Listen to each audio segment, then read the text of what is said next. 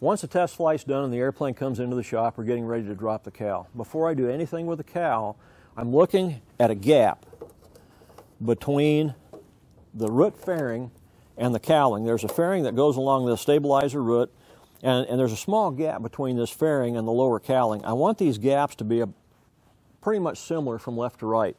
If the gap isn't even, I'll show you in a little bit how to even that up during the annual inspection. But that's the first thing I look at before the cowling comes off.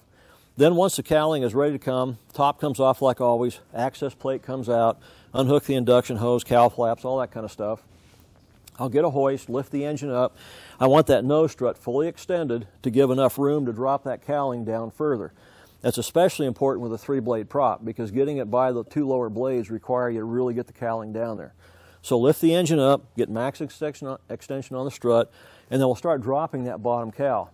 Now the bottom cowl has had a modification we've done over the years.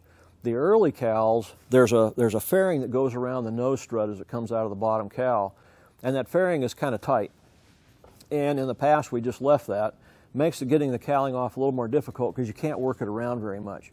Then what we ended up doing was we ended up taking that fairing, drilling out the rivets, and putting in screws with riv nuts so we can now remove that fairing, opens up the gap in the lower cowling, and it makes the lower cowl much, much easier to get off.